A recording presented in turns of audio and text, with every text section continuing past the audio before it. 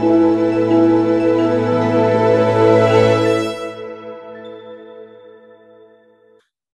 you, SME Europe. Dr. Horst, did you want to say hello first? Yes, I want only short because we have also not so much time. I think we have to be very brief. Thank you first for the Talos Foundation and the Property Rights Alliance for this initiative and the partnership for this webinar. I think it's very important because the consequences are also reaching out for SMEs, because it's a box of Pandora if patents are not safe anymore. And I enjoy that we have now in this short time could organize this event. And please, the floor is yours. Thank you again, and I hope we will cooperate also in the future. Thank you, Dr. Horst, and thank you especially to our guest speakers and our distinguished panelists. I know that we had such a short time to make this event possible. Over the last year and a half, this waiver for intellectual property rights of items related to COVID-19 vaccines has been in discussion with just 4 member states. And then only last month was the final text released for the rest of the member states and civil society groups to discuss. So we hope in this short amount of time, we can further that discussion to help the groups understand the waiver and to help them decide on how to support it or not. And to start us off, we have from the 2 halves of the Oxford and AstraZeneca vaccine. From the UK, we have Lord James Bethell of Romford. And then from Sweden, Minister of European Parliament, Jörgen Warborn. They'll give their reactions to the COVID-19 waiver under discussion at the WTO. And then we'll continue that discussion with our panelists, John O'Connell from the Taxpayers Alliance, Matthew Lesh from the Institute of Economic Affairs, and Professor Cesar Galli from the University of Parma, where he's chair of IP law. So without further ado, here is Lord James Bethell. He's the former minister and current member of the House of Lords. And as Minister for Innovation in the Department of Health and Social Care, he helped lead the UK's response to the COVID epidemic. Welcome, James Bethell. Thank you very much indeed.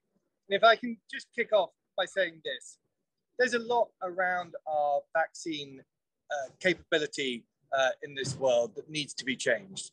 There's work that needs to be done on our clinical trials and sharing of clinical trial data. There needs to be big changes in the way in which vaccines are procured. The supply chains around the components of vaccines need to be rationalized and made more resilient. Capacity in country needs to be addressed, and I welcome changes that are happening in South Africa on that. And just the amount of public health capacity in country needs to be invested in. But the idea that the answer to the world's vaccine problems is to waive the IP around vaccines is just completely wrong. It is mumbo jumbo economics and takes us down the wrong track. And so for that reason, I am an opponent of a blanket waiver. I know from my own experience that the motivation of vaccine development companies and the nimble and agile way in which they brought huge amounts of investment capacity to bear on this acute human challenge was absolutely remarkable. And any efforts to undermine the financial arrangements around that system would be utterly counterproductive. Counterproductive not just to the developed world who pay for the far largest proportion of this investment, but also to the economic South, who are enormous beneficiaries from differential pricing regimes. And we should be looking at those differential pricing regimes rather than the undermining of intellectual property. I'm very happy to leave my comments at that. Thank you, James. And then we'll go to Minister Warborn. He's in the Committee of International Trade and the Committee of Tourism and Transportation. Go ahead, Jörgen Warborn. Well, thank you very much. I started working with IP issues when I was a member of the national parliament back home in Sweden, and I can see that Horst is actually in Stockholm at the moment. At that time, we had issues with mainly with copyright issues because there was a lot of theft going on when it comes to copyrights. And I think it is very problematic that we, at that time, we had, it was clearly theft when you steal someone's copyright. And now it seems like we will have a state-offered theft in a way. We're giving away the property of companies' research. And of course, I oppose this idea. I think it is very important to strengthen the intellectual property rights. I mean, we are in an economy that is based on knowledge and creativity, and then we cannot make the intellectual property less worth. And that is what will happen. We have a growth issue in Europe. We are not growing as much as other countries around the world. And that will hurt our prosperity at the end of the day. And this is important, of course, for future pandemics, but this is important for the prosperity of the Europeans and the world, I would argue, as well. And therefore, I argue that we should have a growth summit in Europe to focus on how we can restart the economy, how we can create more jobs, and how we can create more growth. So that should be within the European Union, a growth summit, and IP issues should be at the core of that kind of discussion. As a member of the European Parliament and as a member of the Committee on International Trade, I voted no for the TRIPS waiver. It is very unfortunate, of course, that the Parliament, that there is a majority in the European Parliament for this idea. Then, of course, we had the four members of WTO: EU, US, South Africa, and India, who decided to go forward with this idea. I was opposed of the idea. I was quite surprised that US backed this idea, but I've understood that now no one of these four are pro their idea. It's the idea of a TRIPS waiver is basically an orphan. No one would like to take care of it at this moment, which of course is good. The main criticism of the TRIPS waiver I have, well, it's twofold. First of all, we do not have a production problem. We have massive number of vaccines. We have a distribution problem, and you cannot solve a distribution problems with a TRIPS waiver. The second part is probably even more harmful, because if you make the property rights less worth, it will mean less incentives to invest in research and developments for pharmacy companies in the future. And that will be problematic for future pandemics. I'd like to end with saying that I am happy that so this is these four countries, or EU is not country, but still, it's these four members of the WTO that are pushing this a bit, and I'm really happy that UK and Switzerland seems for me to be very strongly against this. I will go to Geneva to the ministerial conference on Sunday, and I will make sure to do my best part. This is up to the ministers, of course, to make sure that this will never happen, because it is a very bad idea. Thank you very much. Thanks for addressing growth, Mr. Warborn, and also for James Bethel and your comments about innovation. I want to ask Mr. Bethel, while we still have you, one of the arguments for the waiver is that without these intellectual property barriers, sometimes they're called, that developing countries would be able to leapfrog in their innovation capacity. And but for the UK, especially, that the pharmaceutical industry stepped full in into using all their resources to fight the pandemic and contributed to quite a few vaccine candidates. What's the role of intellectual property rights in allowing that innovation capacity to exist? And is there any weight behind the argument that removing them might help countries be prepared for the next pandemic? What an interesting question. Listen, that wasn't my experience. It is true that what happens in developing countries does have a really valuable contribution to innovation, but it happens, generally speaking, at an earlier stage of the development cycle. That's where the clinical trials, the analysis of what's happening, where the disease is being spread. It's where the scientists and epidemiologists are looking at the spread of the disease. These are all critically important parts of the scientific process. It's not necessarily where the laboratories are based. The idea that waiving intellectual property rights will somehow create the building of sophisticated laboratories in areas that don't have the ecosystem for high-end scientific research seems to me one that's worth challenging. And then one last follow-up question, and I'll also ask it to Mr. Warborn. On the politics behind the waiver, he mentioned that it's been the 4 countries called the Quad, the US, the EU, India, and South Africa that have taken the lead on negotiating this informally. But left out of that was the UK. And now the UK, because of Brexit, has the ability to make its own vote at the World Trade Organization. Is it a mistake to leave out the UK in part of those earlier negotiations? And will the UK feel confident being one of those few countries standing against the waiver at the moment?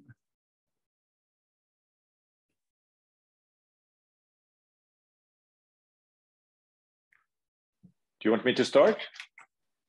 Sure. And also, Mr. Warburn, of those 4 countries, the EU has been the only one that has endorsed the waiver. As you say, it's mostly an orphan. They've made this compromise, but none of the India, South Africa, or the US have endorsed it. But for some reason, the European Union has said they support it for the sake of making progress at the WTO. Well, I think, I think the ministerial conference is not set to make a lot of progress. I think, and I hope that we will make some progress. There are negotiations on fisheries subsidies, there are negotiations on agriculture, there are negotiations on e-commerce issues, there are negotiations on reform of the WTO as such, and there are negotiations on response to the pandemic.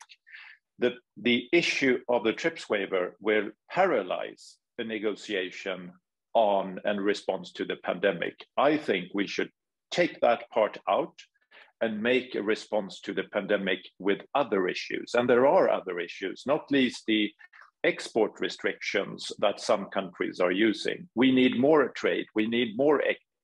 We need to be able to source products from different countries, and therefore a solution within the WTO would be very beneficial for this pandemic and for future pandemics. But it can never include a TRIPS waiver, because that will be a slippery slope downhill that will make problems for future pandemics. So we need to strengthen the IP rights to create prosperity, jobs, and more patents. And for the UK and Switzerland are the strongest proponents on this idea. But there, of course, are 164 members in the WTO. And it is enough if one country decides to vote against, because as you know, WTO is an organization that decides unanimously. So I hope that we will have a solution without the TRIPS waiver. Thank you, Warborn. Lord Bethel had a previous engagement. He had to cut his time short. That was pre-planned. So I want to introduce now the rest of our panelists and invite Mr. Warborn to continue as long as you can. From the UK, we have Matthew Lesh, Head of Public Policy at the Institute for Economic Affairs, and then John O'Connell, the Executive Director of Taxpayers Alliance, and then Professor Cesar Galli from the University of Parma, where he's Chair of IP and Law. If you don't mind, we'll start with Matthew Lesh, and if each of you can give a short 2 minutes of your reaction to the waiver, and then we'll have a discussion. Go ahead, Matthew Lesh. Yeah, sure. Thank you very much for the invitation. I mean, I think the discussion so far has been quite interesting and fascinating. I very much echo many of those points. I mean, I'd say at a fundamental level, we can't underplay the extraordinary achievement of the COVID-19 vaccines in terms of the opportunities they now give us. These vaccine platforms, in a sense, give us, for the first time in human history, a way to overcome pestilence. And the fact that we can now effectively, with rapid speed, plug and play using these vaccine platforms, and hopefully, if we can speed up the regulatory process, get them to market much faster.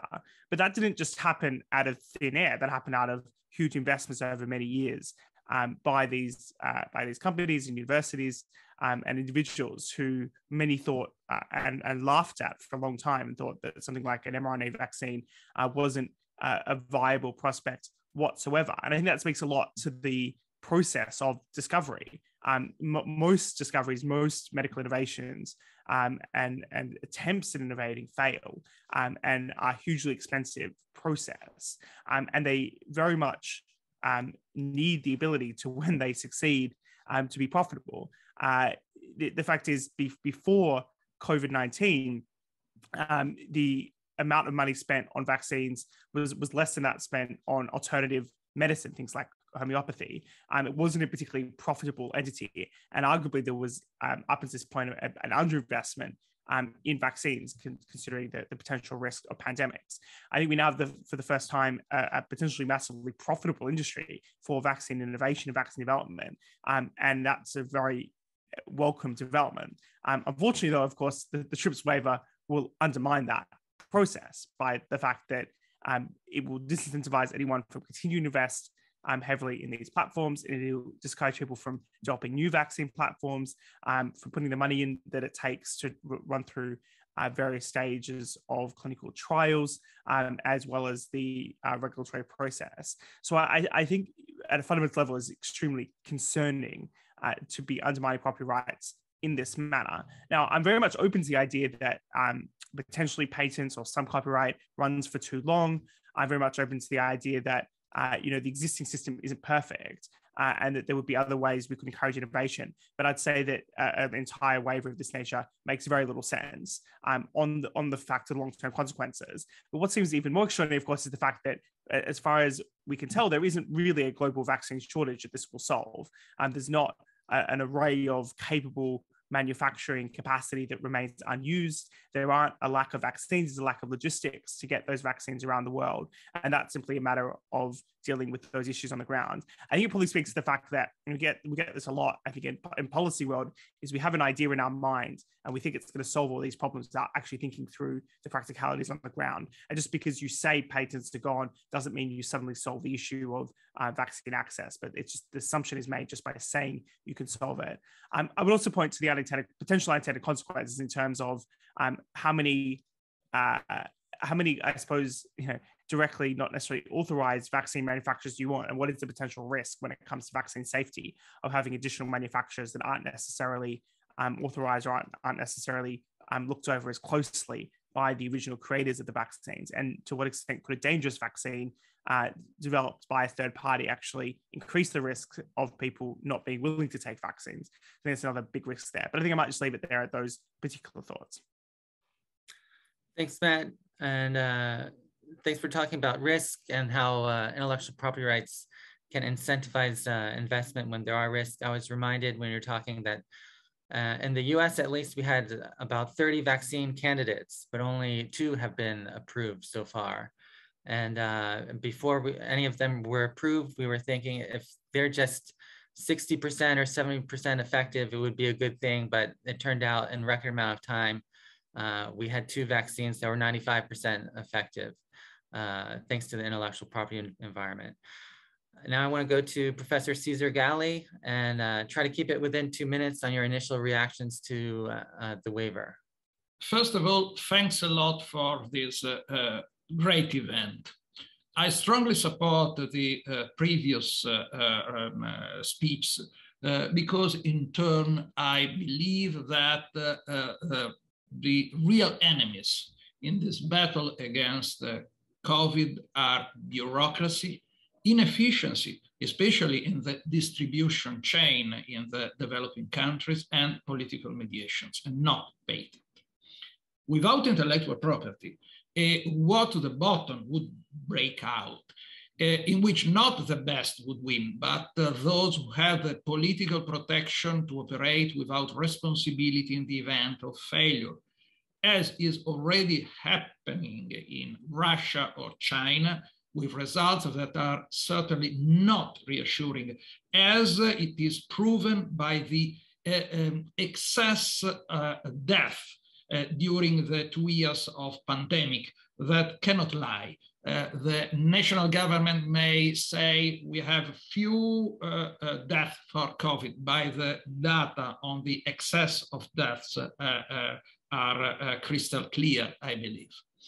What really matters is creating competition between innovators, which in fact there already has been, as my co-panelist already stressed, with multiple vaccines using different technologies. And so the market generates more choice, even satisfying different needs. But please think about the issues of conservation of vaccines that may be helpful in different kind of countries, lower cost and more quality, because they will compete for market share. I would like to introduce a further issue that I think it's extremely important against the waiver. It is the argument of licenses, which, for instance, have already been granted, and from the very beginning, Moderna said it was willing to grant. Licenses are the ideal solution when demand exceeds supply, but requires the identification of production sites and the collaborative approach to regulatory compliance, which requires burdensome validation processes for compelling safety reasons.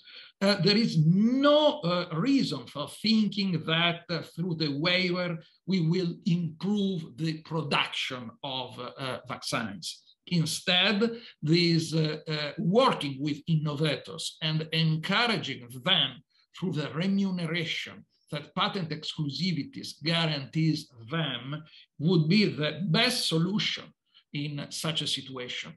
Above all, it is necessary to have the vision of the future that in many cases has been lacking so far, and regretfully, not only in the war on pandemics as the Russia-Ukraine situation clearly shows. A mutant virus such as COVID is likely to last a long time, forcing us to vaccinate several times and with improved vaccines. We therefore need to steadily increase vaccine research, vaccine innovation, and vaccine production capacity worldwide, working with innovators and encouraging them through the remuneration that patent exclusivity guarantees them.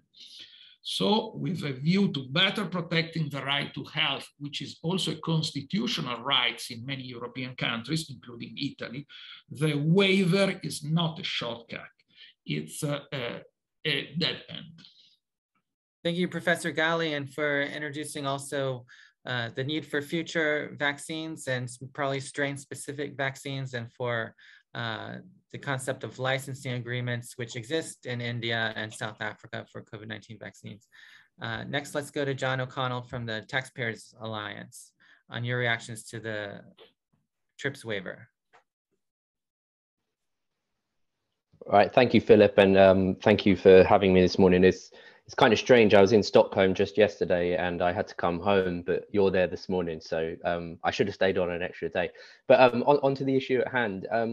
It feels to me that we're trying to solve a problem that doesn't necessarily exist. I mean, there's already been 13 billion doses of vaccine administered in over 180 countries. Annual production capacity is going to reach 24 billion doses in June this year. So that's more than enough to achieve the WHO's call to vaccinate 70% of the world's population and provide boosters.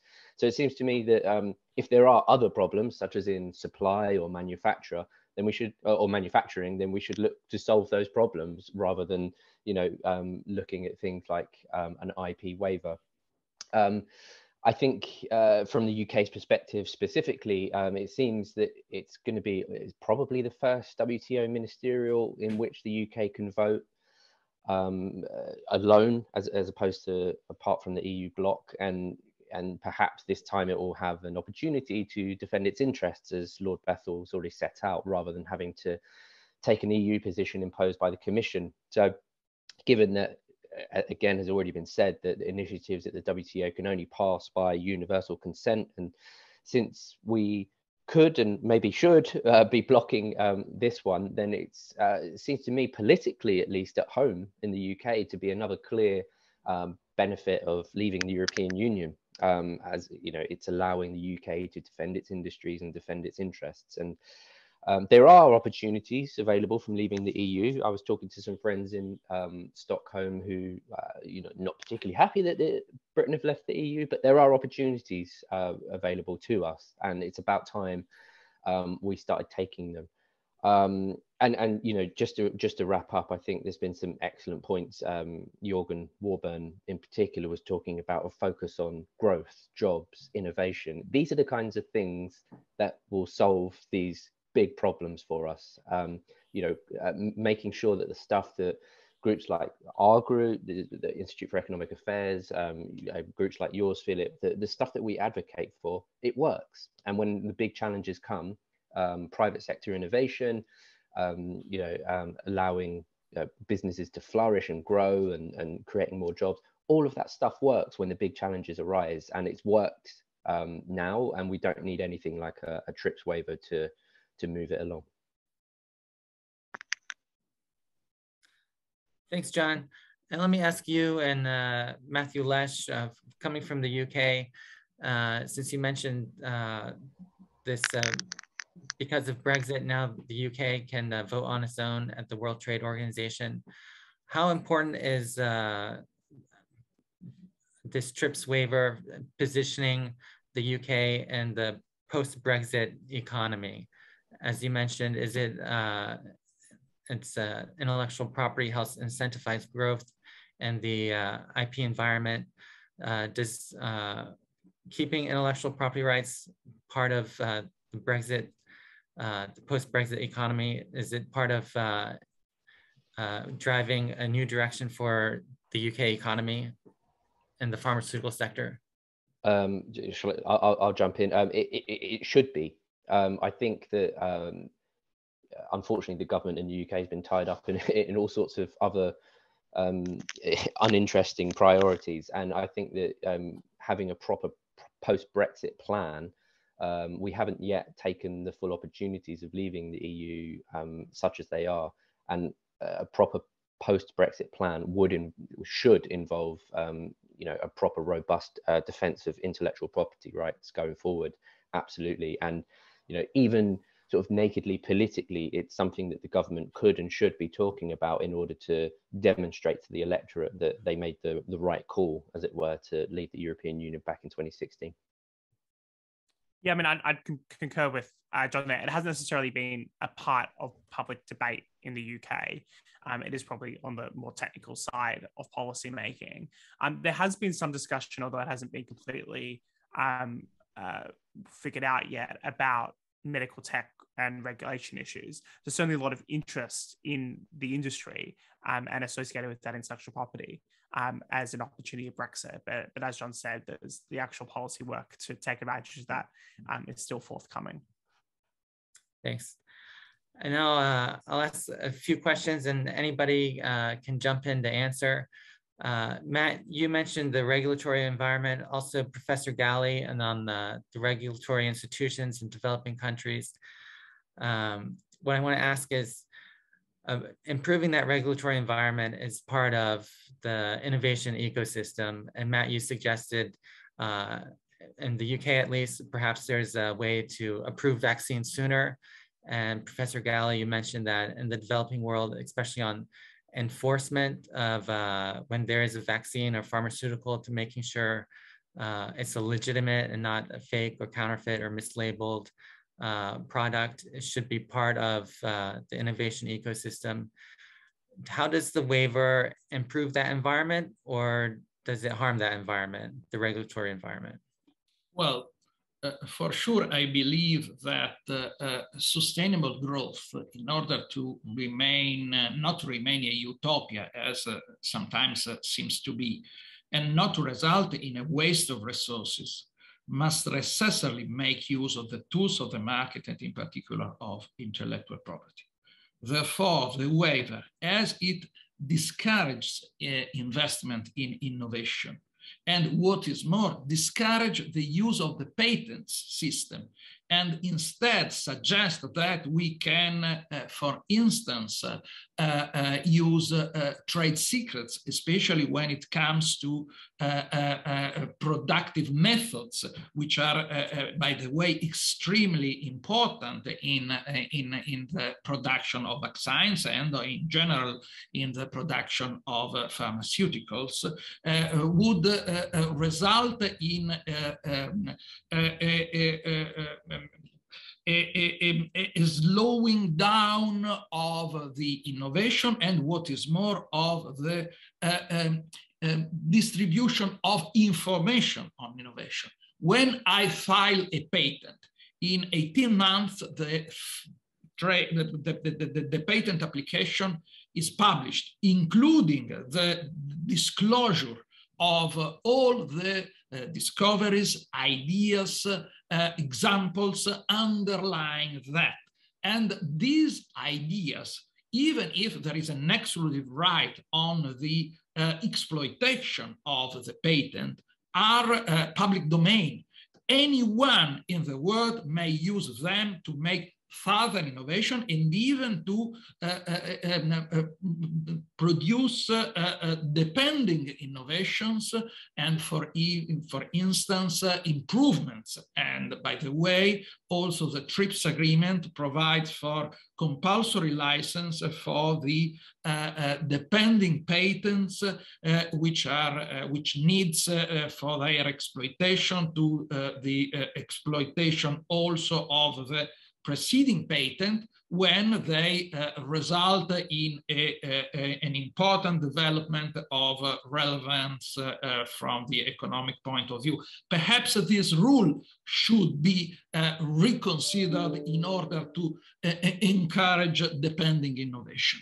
Instead, the patent protection represents a fundamental incentive to create new technical solutions that respond to felt needs, now the COVID, but also the transition to the ecological systems that all of us want, because having new technologies compatible for the protection with the protection of the environment and the future of the world, it's incentivated when we allow the patentee to profit from the results of its research through its exclusive right and in the presence of widespread needs such as environmental one. We have the interest in exploiting through the granting of license, including generalized one, as typically happens for patents that become the standard of a given sector. Now we know that the standard essential patents are particularly important in the electronic domain, but there is no reason for not thinking that it can happen also with innovations in the pharmaceutical domain and in the environmental domain when it is economically justified. And only the market, and what is more, only the patent system may give us the opportunity of doing so. Let's think of Creative Commons in the copyright domain. Exactly the existence of copyright made it possible to provide for these schemes of contractual agreements concerning the open source innovation, like it is for patents. Thanks, Professor Galli. And thanks for mentioning compulsory licenses, which is one of the TRIPS flexibilities that allow, it's one of a few open to especially developing economies. If intellectual property rights are ever in the way of access to a medicine, there are these flexibilities that allow them to overcome those intellectual property rights. One of the original arguments for the waiver was that those flexibilities are complicated and time consuming. And so what was argued by India and South Africa is this blanket waiver to overstep, go over those specific regulations. Is there, now that we've been 2 years into the pandemic, but no country has actually initiated a compulsory license for a COVID vaccine. Does that undermine that original argument for the waiver, or is there some truth to that the process for using flexibilities is overly complicated? Frankly speaking, it is not. The European Patent Office made a very interesting study, which is publicly available indeed, according to which the European country that in emergency situation is more open to the grant of compulsory licenses without any red tape is Germany. Nevertheless, also in Germany, no kind of compulsory licenses have been requested. Actually, the mechanism of the TRIPS agreement in this respect allows the countries, in case of emergency, by the way, not only in case of a health emergency in general, to be extremely flexible in the grant of compulsory license. But what is the real problem? What is really matters? That manufacturing vaccines is difficult. It's not so easy as the sponsors of the waiver think or let think. What really matters is create the culture of intellectual property. And only through the culture of intellectual property, the huge investments that are necessary for establishing the plants for producing pharmaceuticals are made possible. Please consider that Italy produces about 52% of all the pharmaceuticals sold in Europe. And we have some companies that works on manufacturing vaccines upon licenses granted, not in the case of COVID, indeed, COVID vaccines, but there are many other vaccines granted by the companies. Why? Because they made relevant investments for creating the protective plants, and they're motivated to do so exactly from the fact that through the license and the relevant exclusive right, they would have been able to profit from their investments in the plants. Likewise, I think that what is really important is, for instance, the Quad project that was made by United States, Japan, Australia, and India for producing and distributing vaccines in Asia, which was undermined exactly by the situation, the dramatic situations in India that concentrated its productive resources, by the way, upon license, indeed, for producing vaccine for the internal market. And on the other side, please think about the COVAX program of the United Nations and other public and private international organizations that, again, did not work with the idea of a waiver, but instead with an idea of improving the production, improving the distribution systems. That are the real strategic issues, and the waiver would have a negative impact on that. And what is more, it could have even a negative impact on the quality and safety of the vaccines. That's a great problem that the waiver supporters, I mean, do not consider at all. And by the way, also many developing countries look like not to consider. What really matters is improving these underlying aspects. By the way, please consider that we had the vaccines against COVID in a very short time. Unbelievable. The first time ever we had vaccines in a so short time. Why? Because many previous research and patents, especially about the RNA messenger technology, had been granted due to previous research and due to the incentive deriving from the patent system.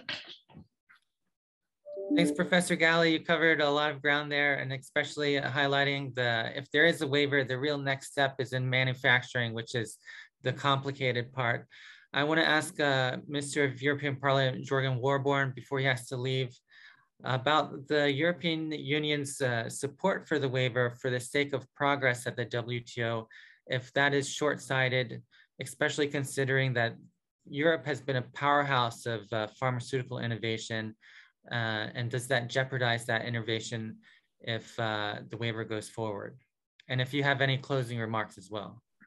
Well, as I think I've been very clear, I do not support it, but there are others, and the Parliament supports this, and the Commission supports it. I think you're right in your question that one of the reasons is that they see that this change is the best possible deal they can get. Maybe it doesn't mean anything in practical terms. My concern is that it will send the wrong signals. Maybe the Commission argue that there are other issues that are also important when it comes to international trade. I mentioned the fisheries subsidies, the agriculture negotiations, the negotiations on e-commerce, the WTO reform in itself, not least the fact that we do not have an appellate body that is working. So there are rules, but there are no one that could look after the rules. Maybe they argue that we will have to make some concessions in order to get issues on other negotiations. It will be problematic if we send that signal, I think. And I understand that there is no appetite in the US from any stakeholders, even though the administration has negotiated this together with the other three. So I think and hope that it will be dead on arrival in Geneva, so to speak, and that we will be able to focus on other issues this very important week in terms of international trade. Let me just finish off by saying thank you very much for making this initiative to have this discussion. It was really useful with a lot of knowledge from the panelists. I did get a lot of new arguments and a lot of new inputs, and thank you very much for Property Rights Alliance and of course to SME Europe and Horst. Thank you very much. Thank you, Mr. Warborn. I want to take up that point on what do we take away from this pandemic, and I'm reflecting on what happened in the United States with our Warp Speed program that allowed companies to produce millions of vaccines before they were approved. And I want to ask Matt and John if there's other things like that we should be taking away from this pandemic rather than focusing on intellectual property rights. Yeah, so I mean, I think Operation Warp Speed and similar programs in the UK and Europe were certainly necessary and welcome during COVID. It's interesting that there were different parts to it. So some parts of Operation Warp Speed provided the money for the research and development, while other parts of it were simply the advance purchase orders, so that the companies would know that whether or not their vaccine was ultimately successful, that there'd be a buyer of the vaccine. I think in the unique circumstances of COVID and the traditional kind of economics of vaccine development, it was necessary because there were otherwise there simply wouldn't have been the cash available to basically do the manufacturing at the same time as the research development before, because usually you wouldn't want to go into manufacturing until you knew that the vaccine was actually effective. I'm not sure whether you'd want to repeat that exact same model for other vaccines or other medicines, just because you don't necessarily have such a high value proposition for every single medicine that you want to start manufacturing prior to whether or not you know it's effective. I think what you could probably think about, though, is what could be the potential benefit of something like prizes in particular cases where you have a goal that you want to achieve. Let's say you want a vaccine for a certain outcome, you provide a prize to ensure that the companies have an incentive to create it. You think about the regulatory process, I think is probably even more important here. How did we manage to do the regulatory process so quickly? A process normally takes years and years and years, and that was more or less by doing the different stages simultaneously of regulatory approval. So to what extent can we speed up the regulatory process more generally, so that other medicines can benefit from this kind of speed and access to market, so we apply that to other medicines as well?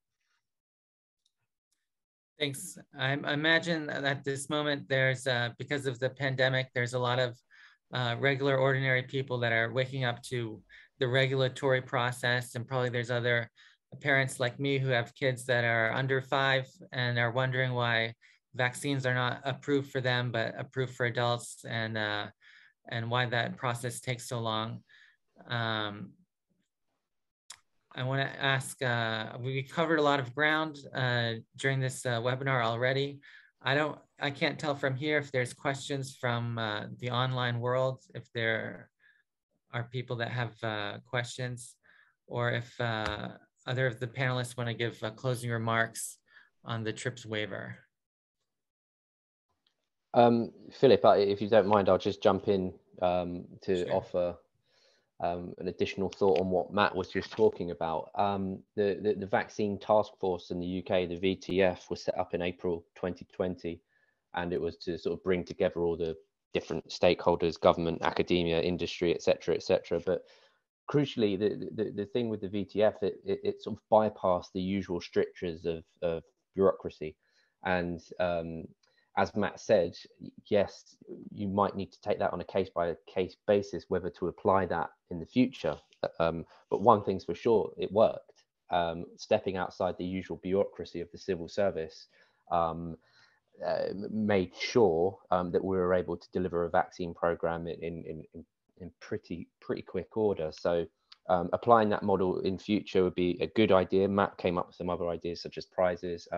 But what all of those ideas indicate is that in order to get some stuff done quickly, sometimes you have to step outside the normal process of getting things through the civil service in the UK, which can really gum up the process. So I would just sort of second what Matt said about making sure we can apply those models in the future where necessary and sort of on a case-by-case basis. But and then just to close,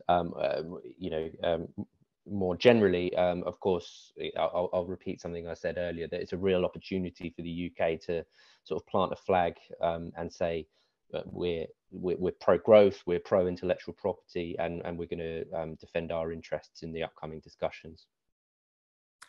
Thanks, John.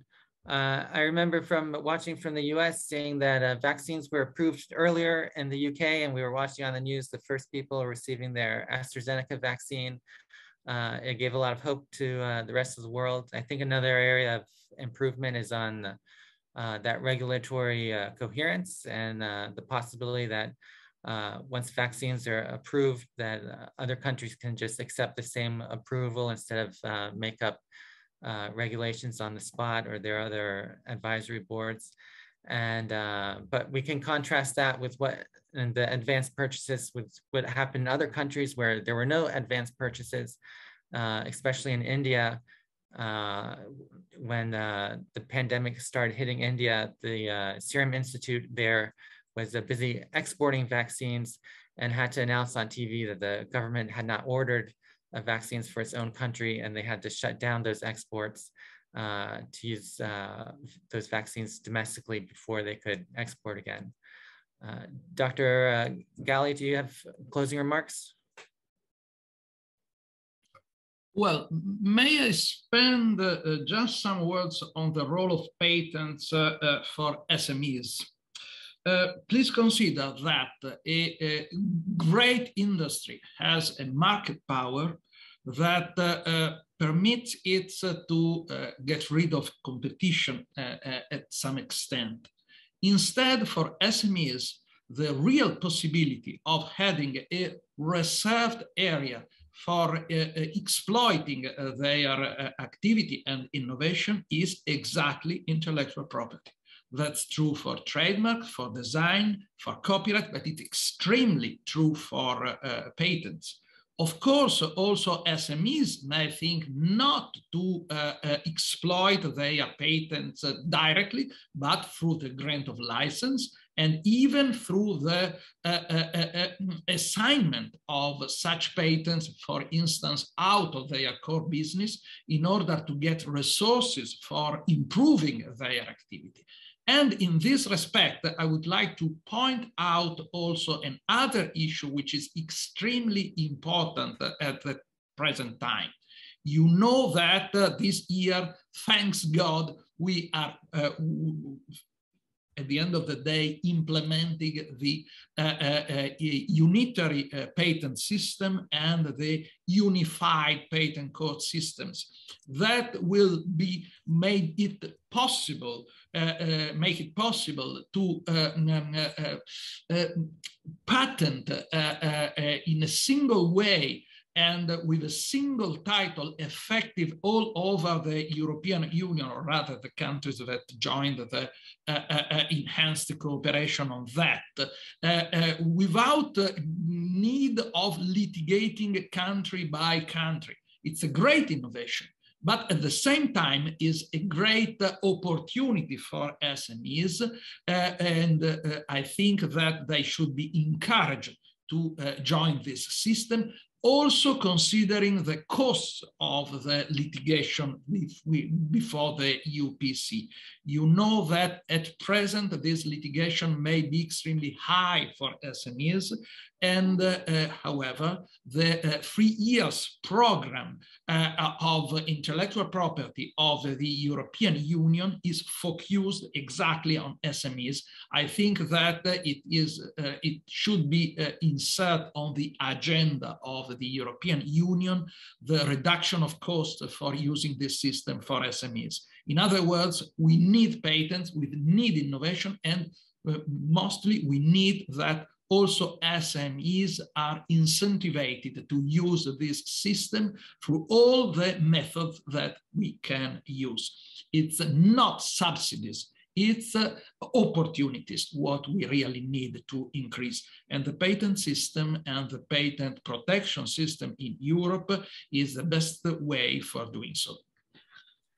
Thank you so much, Professor Galli, for highlighting the role of SMEs and also the role of licensing agreements and creating that knowledge transfer and upgrading technical capacity and manufacturing capacity abroad. This was an excellent webinar. I've learned so much from all of you, and I want to say thank you.